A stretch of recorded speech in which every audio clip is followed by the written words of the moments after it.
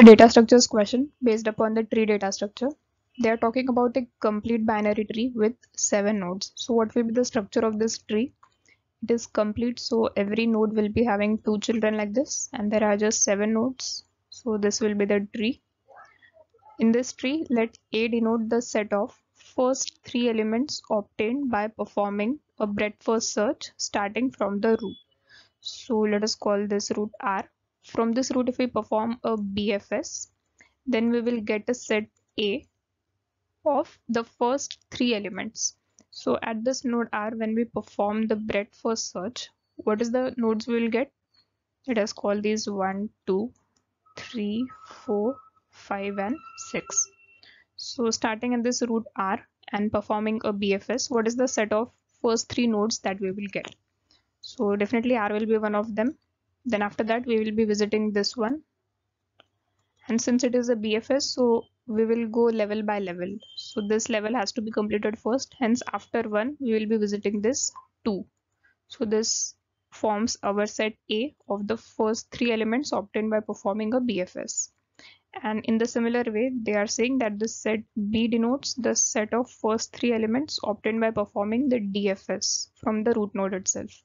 So if we perform a DFS, then that represents set B. And what are the 3 elements that we'll have? First, the root, of course. And then in DFS, what we do? Let us say if we visit 1 first, then after this 1, what is the next node that we'll visit? The children of 1 and not the children of root. So we can visit either 3 or 4 next. So there are different sets we can get for this. It can be R1, 4 as well, or it can be R. And instead of 1, we can also visit this 2 first. So it can be R2, and then next can be one of these 5 and 6, which are the children of R. So we can have R2, 5, or we can have R2, 6. So these are the different possible sets B that we can have. So now what is the next thing they are saying? The value of this modulo symbol A minus B. What does this represent?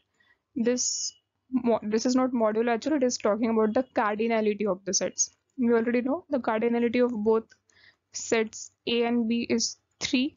Both are having 3 elements. So if we take the difference of those two sets, then for that resulting set, what will be the cardinality? That is what they are asking. So if we take the difference of these sets A minus B, then what the result will have? In all of these, we are having the root R. All 4, if we consider, then all are having R. So this will definitely be gone. And then if we consider these 2, then they are also having this 1 with them.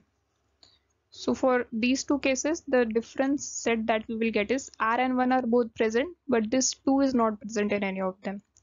So in that case, we'll get that result as 2. And if we take the last 2 sets B, then for that A minus B will give us this R is present in both, so that will be gone when we take the difference.